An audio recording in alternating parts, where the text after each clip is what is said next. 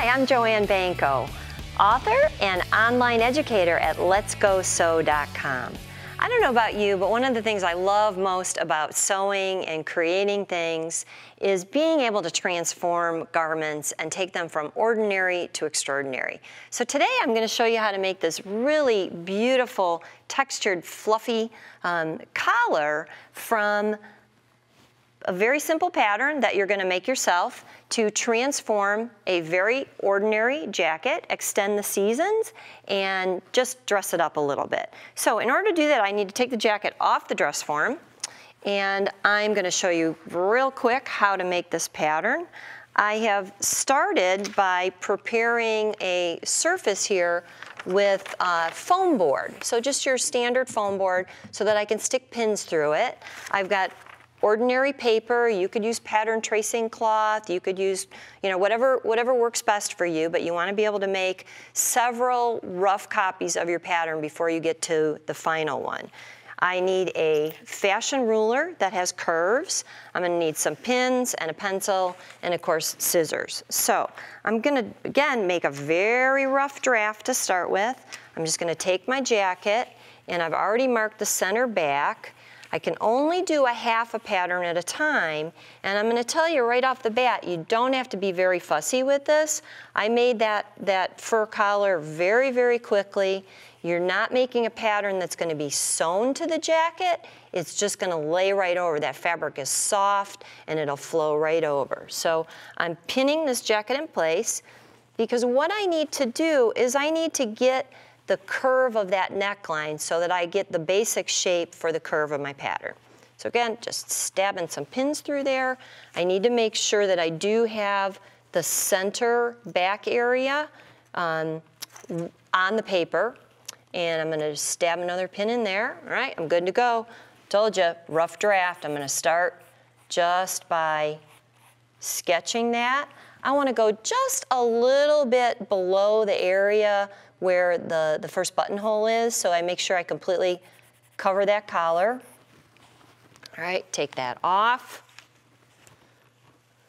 And I'm going to go ahead and put the jacket back on the dress form, because we will do another step here in a minute where we have that on there. So let me get it buttoned up. While I'm buttoning it, let me tell you a couple other things. Another way to transform an ordinary garment is to simply go out and buy new buttons. So these had this jacket had very plain gray utilitarian buttons, and I went out and just found something that really kind of went right with the fabric. All right, so can you see I've got my center line there, my rough draft. What I'm going to do now is I'm going to measure out from that center back, and I know I want my collar to be about 6 inches wide. How do I know that? Well, I looked at other ready-mades, and I also looked at other patterns that I had. And then I'm going to taper it down to about 3 inches at the end, and I want to round that off. So very simply, I'm just going to match up those lines. Remember, we're just doing rough draft. I'm going to go again from this curve. And by the way, these fashion rulers are actually the same type of fashion rulers that they use when they make patterns, whether they're patterns for ready-mades or whether they're patterns that you purchase. So these curves are kind of standard. So you can see I've just kind of mimicked that and widened that, tapered it at the bottom. So I'm going to show you what my first draft looked like.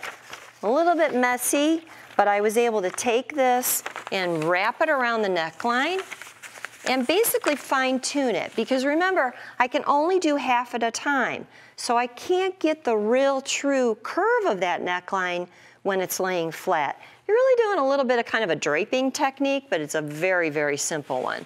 So once I had that first draft on there, I saw that I needed to actually pinch this, and I pleated the paper so that now I have made that curve hug the neck a little bit better.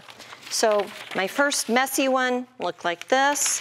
My next one that I neatened up a little bit looked like this. So let me lay this here and you can actually see where I taped that, shaped it a little bit better, For the final one then, I traced it one more time, added just a little more of a gentle curve to that neck, and I ended up with, let's move this out of the way,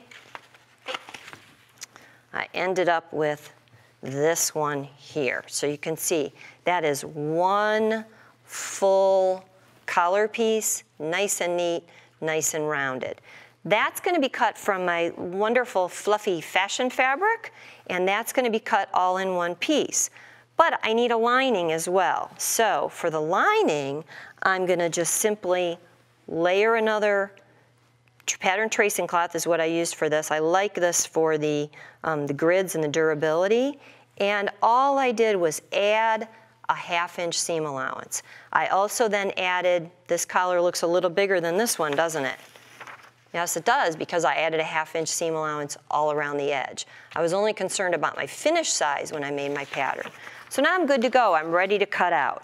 This fabric is very forgiving and very easy to work with. It does shed a little bit though on the first time around, so once you cut it, it's gonna fluff off. You just want to shake off all that extra hair, and then it'll quit shedding after that first time.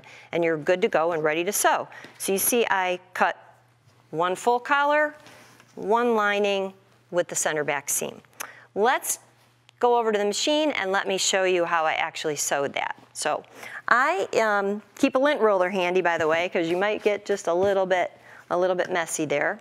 And let's sit in front of the machine here, and let me tell you first of all what I did for setup. I went ahead and changed from my ordinary presser foot to a foot that is a type of a walking foot, but it actually is belt driven. It's well designed for sewing two unlike fabrics, which is exactly what I have when I have my lining and my furry, fluffy, textured fabric. They behave a little bit differently. So a foot like this makes it very, very easy to sew those two layers. You do want to make sure you clip everything together. You can see I've used a combination of clips and a pin. You could pin the whole thing around, but I kind of like these clips because they're just really, really easy to use.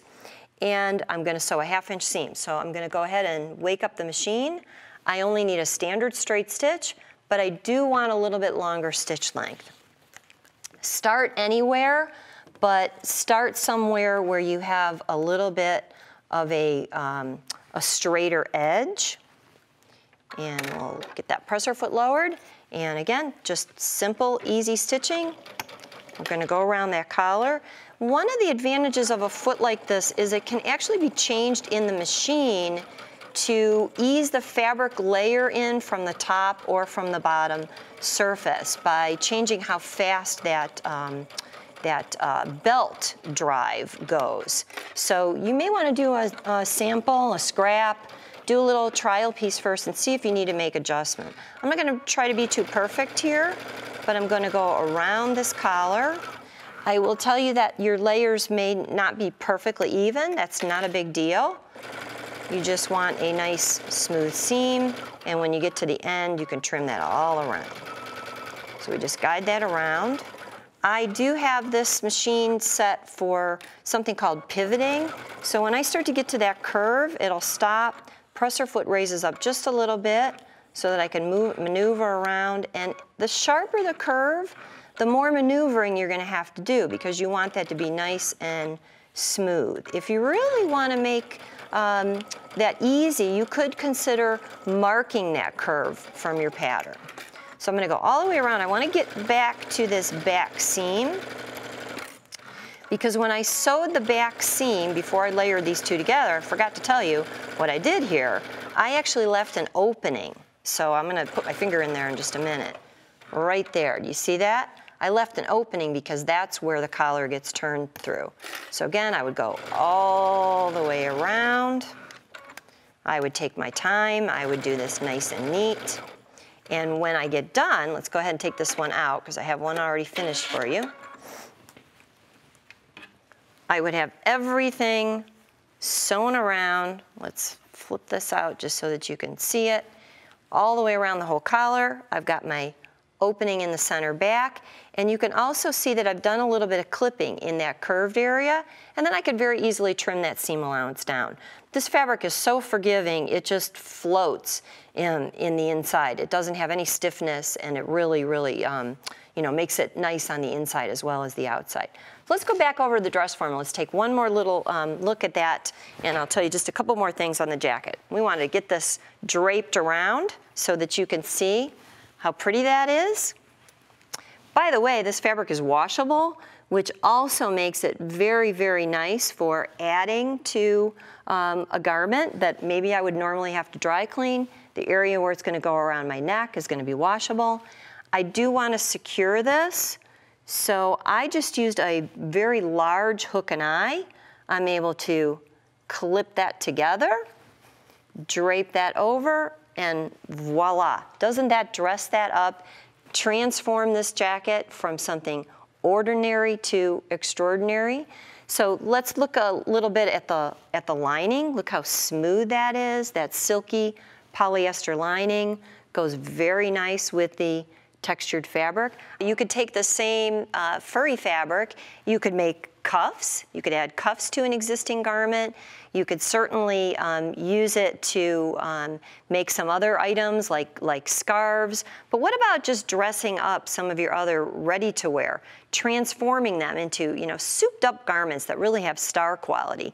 Changing the buttons, we talked about that. How about braid and trim? That would look really gorgeous along these princess seam lines.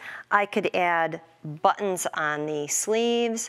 I could add tabs. There are so many ways that you can transform ready-mades with your sewing capability and your abilities just by making little additions. So think about doing those things. Think about dressing up other garments and using your scraps, using your remnants. Transforming garments is just so much fun. You're personalizing and giving it really a look that's totally, completely your own.